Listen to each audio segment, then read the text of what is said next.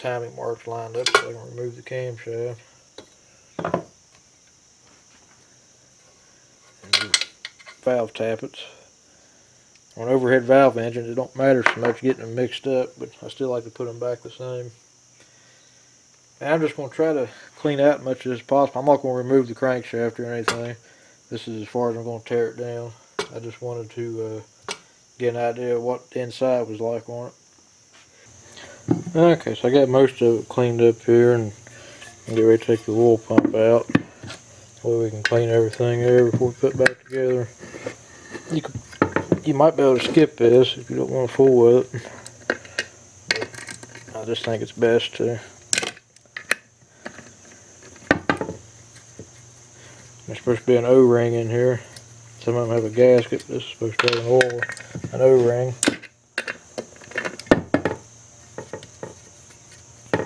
I didn't order a new one, so hopefully we can reuse it.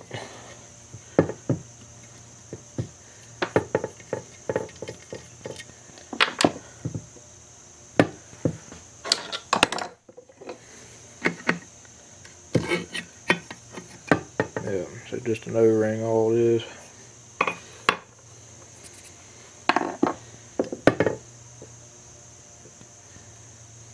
And this is your oil pump here. Kind of see how it works. How the oil will be sitting there and it compresses it and pushes it out. And the main reason I'm doing anything with the oil pump is to clean it a little bit and show you all more about the oil pump. I don't have no videos at all on here about these engines with oil pumps. And I'm just going to gently grab a hold of it like this and pull it out. It's actually a two-piece oil pump. And pretty neat how these work, really. Just kind of goes around like that. And actually, none of this really looks too dirty, but I just feel better to clean it. You got this rod right here that drives it. If you note the way it came out, this side here with the groove was the oil pump side. So I'm going to leave all this out, because you can put this in, and you can feel it line up with the camshaft. Just makes assembly a lot easier. And I've showed this, or at least talked about it in all my other videos on how to change out your oil seal. And I'm just using a punch here to catch the lip on it.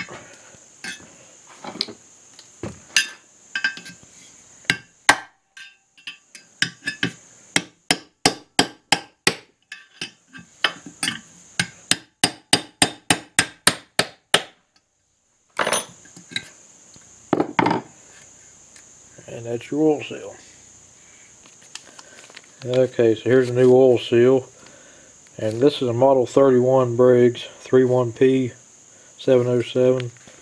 And this is the part number for the oil seal. I had to get a Briggs brand, the only one they had. And it goes in just like this. Now, ordinarily, I would use a socket to drive it. But the biggest socket I got is 1 1/4 inches, and you want it to go clear out to the outside edge. So I'm just going to drive this in using this ring gear. Like I said, this is one of my tools for working on the valves and stuff anyway. Okay, so I got it in there. It's just a little bit below the top, and that's about the way the original one was. And you don't want to forget to put some oil or STP all over that seal. If you don't, it'll burn up in no time. I'll go ahead and put a little bit on that crank bearing so I won't forget it. Like I said, we'll be putting the oil pump back in after this is back on the motor. Okay, you see I got everything cleaned up, and I was just spraying a penetrating oil on the back side and draining it out. And when I got through, I poured motor oil all over everything here.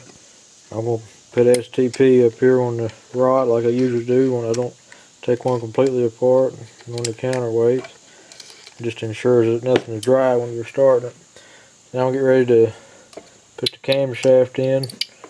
Put some on the cam bearing and all over the valve tappets. And And that does two things on the valve tablets.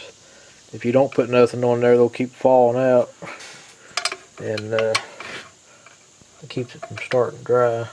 I try to clean everything as best as I could.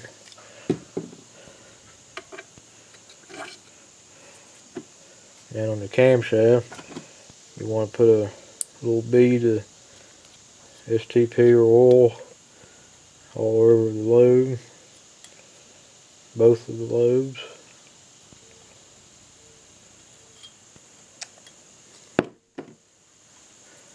And I showed in other videos on the older style, this little thing here is your compression release.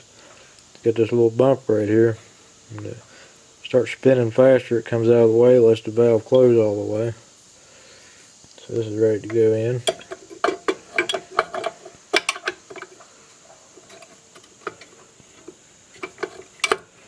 You can see your two timing marks lined up. And on this one, I always talked about the hole that's in the camshaft. Well, they finally put it over here. That way it's actually lined up like that. I don't like these hollow camshafts. It wouldn't take much to shatter all this if for some reason the piston hits one of the valves or something that's locked up. It wouldn't take much to shatter everything. And your oil slinger governor goes in here. Make sure your teeth line up. Make sure that shaft lines up with the governor shaft, and you'll know it'll be working properly when you put it back together. This is the standard thickness, and I'm pretty sure it's the only one available for this engine. And now you're ready to install the sump. And like I said, make sure there's oil all over that seal and on this bearing here. Well, you'll know nothing's starting dry when you first crank it over.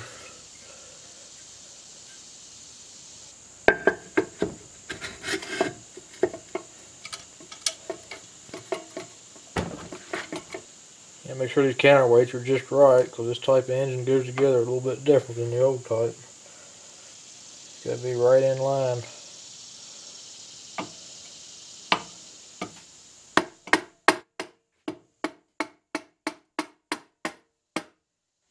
There it is. You just got to make sure everything's just right with it.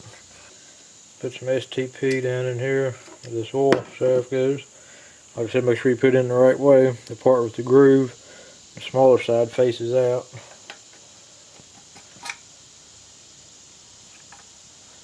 That's what you do. Just spin it till it lines up, and it'll slide in like that. Okay, so you want to put some STP around here where the oil pump rides. You could use motor oil, which might be a better choice for this.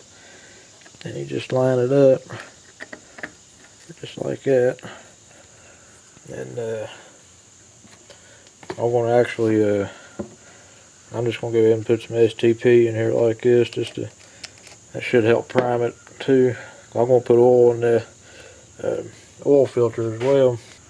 And you put your plate back on, get them 3 screws. And I would recommend changing that O-ring, but we're not in this case. I would have, but I forgot to order it, so if it leaks, we'll put another one in it later on.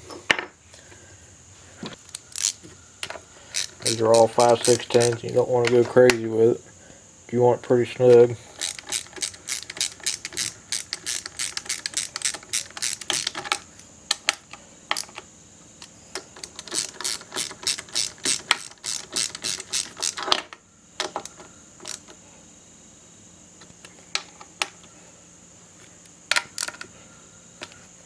Now you're ready to put all the crankcase bolts in. As I mentioned earlier, this is a type with a separate washer. This is the type with the integral washer. It's built in on it. And there's a different torque spec for both ones. This is actually a head bolt, but they look just like this. And the type that we're using, this type is torqued at 140 inch-pounds, and this type is torqued at 200 inch-pounds. So we'll go ahead and do this off gonna get all these started, and we'll torque it real quick.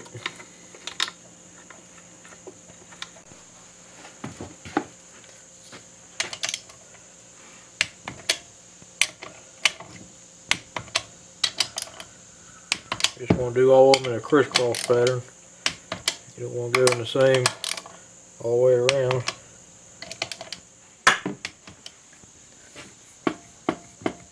Check your crankshaft in play. It's supposed to be between 10 and 30 thousandths. Okay, again, this is the head gasket for this engine. 796584. This is for model 3131P707.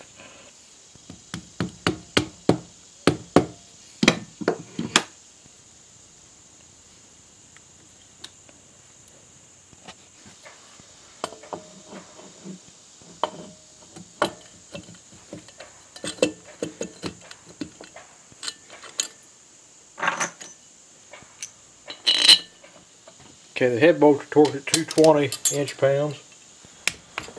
You want to go in a crisscross pattern. This is where it's more important than anything on there.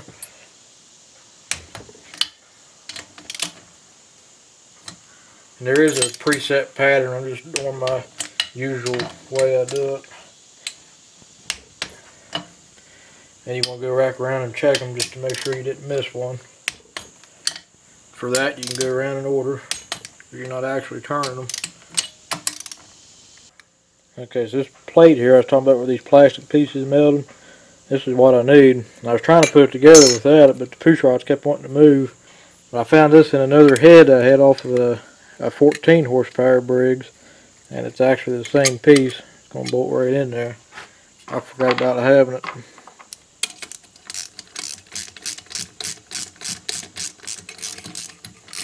You want to get this pretty tight. It's what's holding your rocker arms and everything in.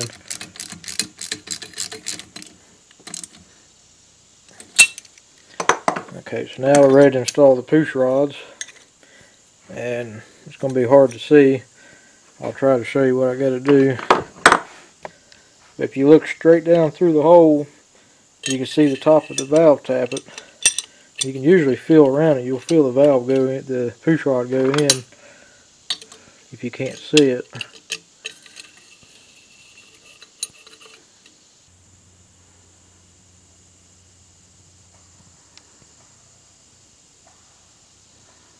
It goes straight down into where the valve tappet is.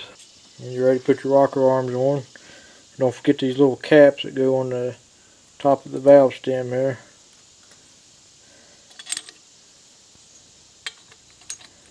I got the engine on top dead center with both valves closed.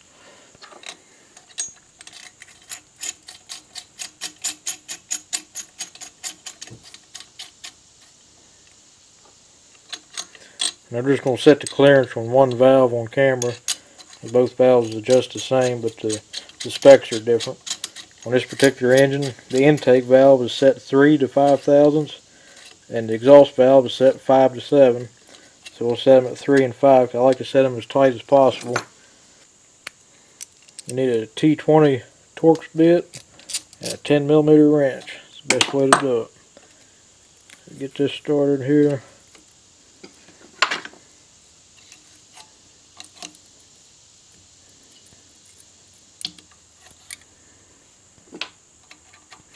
All the wrench is doing is keeping you from spinning it while you torque this down here.